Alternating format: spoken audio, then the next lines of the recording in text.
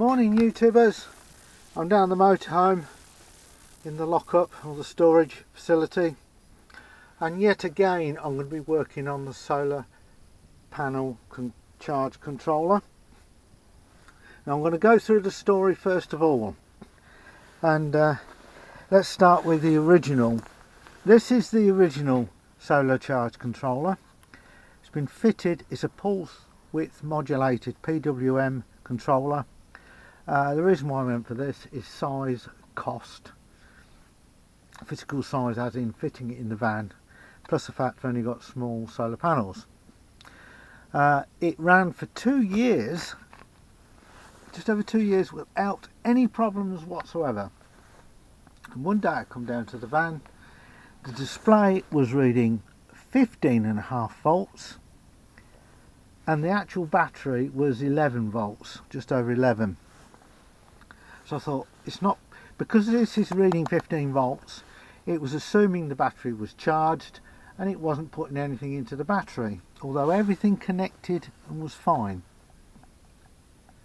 I ordered a new controller, I fitted, and it sort of lasted 2 or 3 days, and then it's gone wrong. The new controller. This one's a 10 amp and I fitted a 30 amp one in.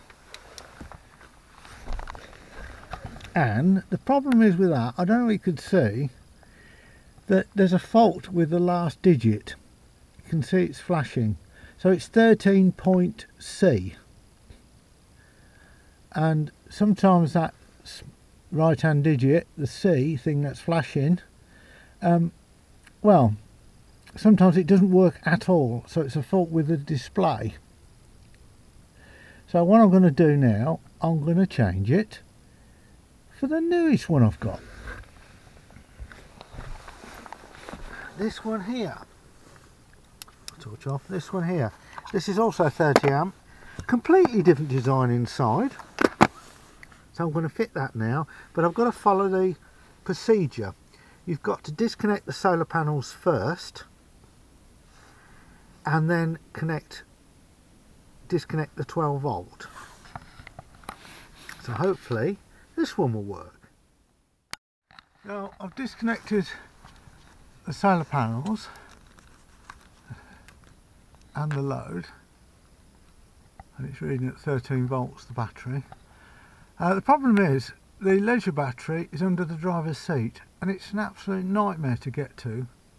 But I have put a fuse in line, so I can just take the fuse out and that will disconnect the 12 volt to the solar charge controller. Now the other thing is, which I forgot to mention,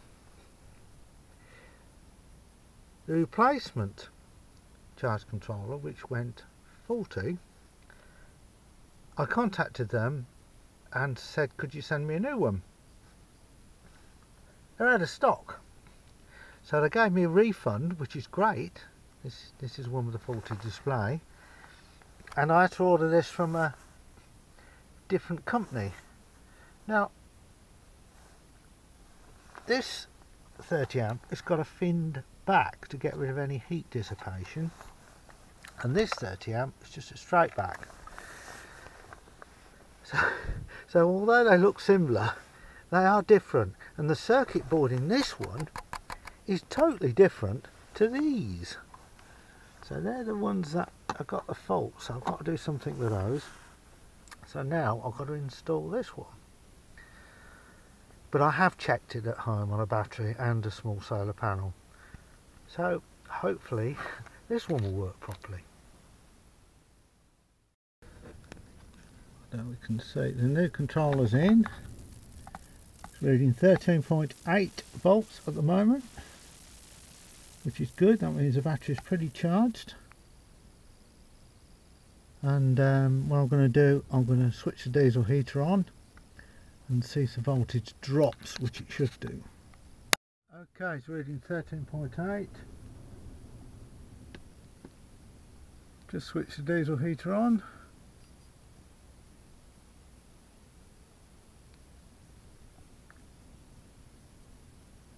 13.6, 13.5. With the diesel heater running, it's reading 13 volts. Just checking I haven't disturbed anything while I'm up here. Could do with a bit of a clean, this van. Switch me light off.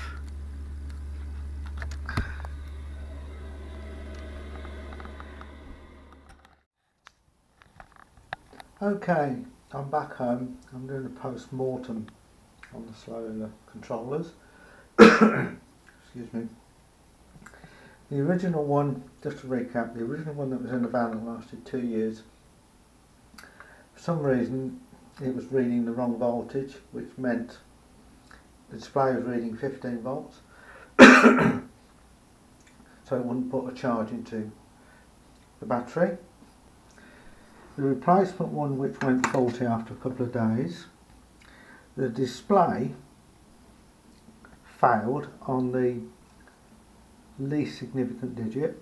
So rather than it read 13.8, you read 13 point whatever, nothing. So I brought them back, took them apart, and although they've got different circuitry, put them side by side, you can see there's different capacitors. That side's pretty much the same. This side's definitely different. So what I've done, I took the faulty display out of this one and swapped it with that one, and it works. So although they're different,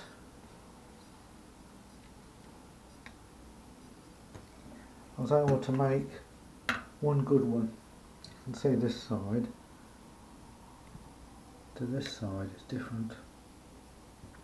So this 30 amp one is using the display from the 10 amp, and you can see they plug in. I'm just going to assemble this one back together, and I shall keep that one as a spare. And even the back is different. On this one it's a proper heatsink, and on this one it's just a plain piece of metal, but it's all screwed together so it's easy to take it apart. So I'll reassemble this one, it'll go on the battery for testing, and that'll be the good one, which is a 30 amp one. Last part of this video is just to confirm that I was able to take the faulty display out of this one and put into this one.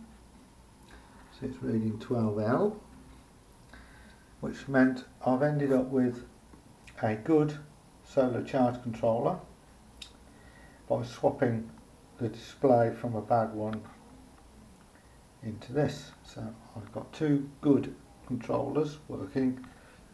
This one is probably usable if you don't want to look at the voltage or set anything. If you use default values in it, it will work. So I think that's a thumbs up today. Bit confusing if you're watching this video, but it just shows that, you know, these are low cost charge controllers, and but you can do things with them to sort them out. And this one's just running on these batteries at the moment, and this one's running on the car battery. So that and a solar panel's connected, which is in the window, which is there's no light on it at the moment. So a thumbs up from me. A bit confusing, but quite pleased with the outcome.